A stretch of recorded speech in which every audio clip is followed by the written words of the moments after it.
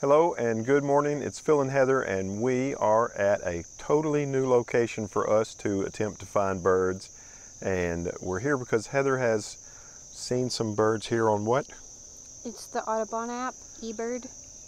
So Heather's been looking on eBird, and people have been reporting sightings of some interesting birds here in this location. We're somewhere on Lookout Mountain, which is kind of famous for Rock City. You may have heard of that. But anyway, so we're going to look around here and try really hard to find something, and if we do, we'll show it to you. This little road is like 1 lane wide. It's kind of like an access road to work on power lines, and we came all the way to the end of it, which is directly under the power lines, which you may or may not be able to see. And we finally got a bird. We got a white-eyed vireo that was kind of over here in these trees, and we both shot a few buffers full, so maybe we'll have a picture or two to show you. Here is the white-eyed vireo. This one has some prey in its mouth, and it was shaking it around, and when it was shaking it, it was really blurry. I was shooting at 1/125th of a second, and then it swallowed that thing whole. And you know, the white-eyed vireo is kind of maybe our official bird of this summer. We had never gotten a photograph of it, either one of us, and now we've gotten a photograph of several of them. Here are Heather's photographs, and hers will say Heather Boyd down at the bottom right, and mine will have nothing at the bottom right. And Heather got some nice photographs of the white-eyed vireo as well here at Heather's new location that I'm very thankful that she found. We found an eastern towhee, and we were making a lot of pictures of it. Matter of fact, it's still up there on the power line or telephone line, whatever kind of line this is. And we're pointing our cameras up.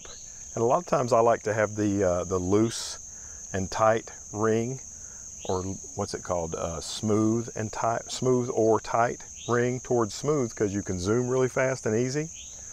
But pointing straight up, sometimes the lens will creep and give you less than 500 millimeters. So Heather and I both have them on tight. That way it stays at 500, and if we want less than 500, we can still adjust it, but it doesn't creep on us. Let's look at that towhee. Here is my eastern towhee photo. This is a male eastern towhee, and I was at 1/125th again. And Heather's at the same shutter speed. She got lots of photographs of this beautiful male eastern towhee. We're really fond of these. I wish we would find some females more often. The females in the area where this male is black, they're kind of a chocolatey brown, but they are very beautiful, just like these male eastern towhees. And Heather got quite a few photographs that she was happy with of the eastern towhee there on that telephone line.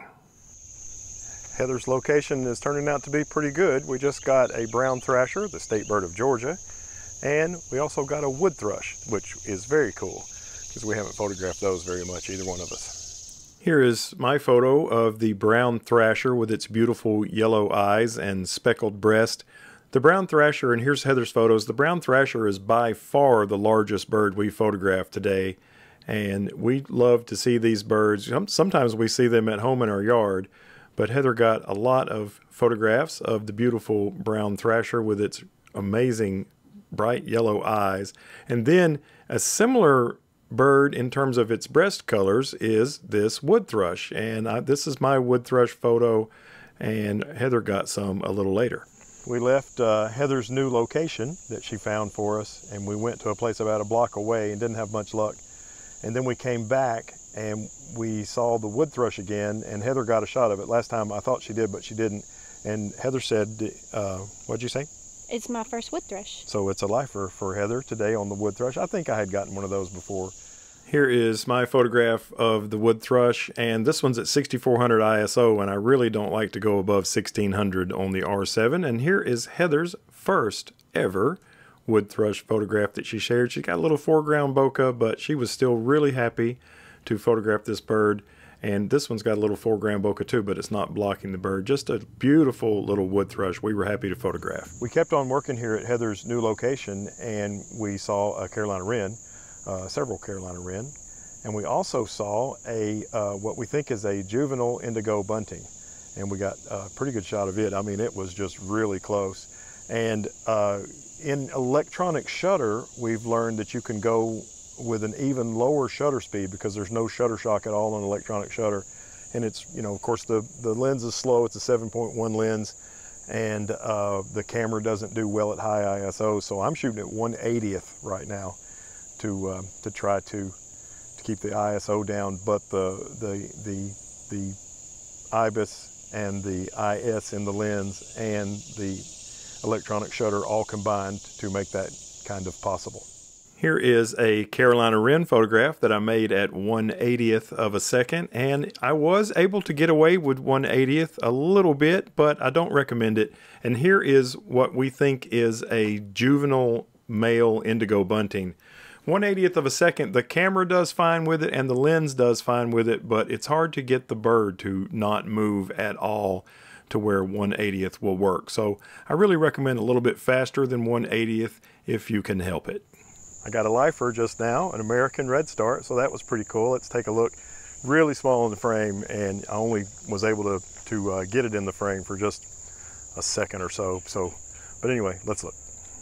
I was really thrilled to get a photograph of this beautiful American redstart. Like I said, it's the very first time I've ever seen or photographed one. I've seen photographs that my friends have gotten of these, and I've seen them in magazines and websites, but I've never seen or photographed one myself, so it was really thrilling to photograph the American redstart there at Heather's new location for birding.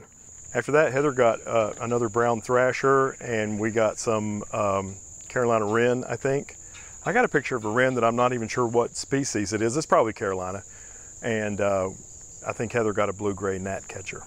This is Heather's brown thrasher photograph, and while she was making this, I had kind of walked down the road a little bit, and I was working on a photograph of this, and it turns out this is a house wren, and it's only the second time I've ever photographed a house wren, so that was really cool that it turned out to be a house wren. And this is my photograph of a Carolina wren. This was more back down towards the car where Heather was. Kind of a beautiful specimen, that one. And this is a juvenile indigo bunting. We think it might be a female, this one. And Heather was the only one of us that got these blue-gray gnatcatcher photos. Just an absolutely beautiful bird, and she did a fantastic job.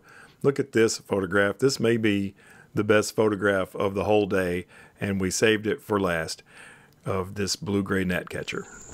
Well, you found a pretty good spot, didn't you, Miss Heather? Mm-hmm. Did you get some skeeter bites? All of the mosquito bites. I got lots of skeeter bites, too.